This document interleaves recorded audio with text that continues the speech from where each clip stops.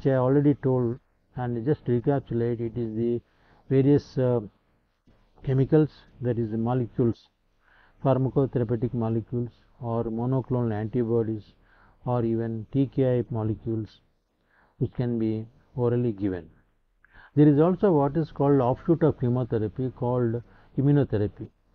As all may be aware that immunity is a kind of resistance of the body to resist the infection. Two people may live in the same environment, but one may get affected by flu or other respiratory infection, but the other doesn't.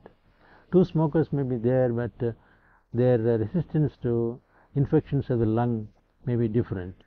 That's what is called immunity.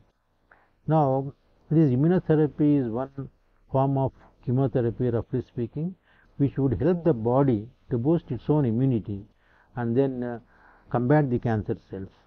The checkpoints are blocked after assessing, and the cancer cells are deprived of further multiplication.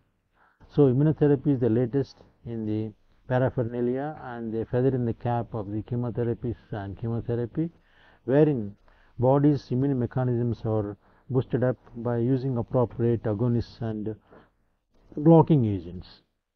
Whichever these factors in the body are helping the cancer cell to thrive, those factors are identified, isolated and blocked by giving from externally these therapeutic agents called immunotherapy agents.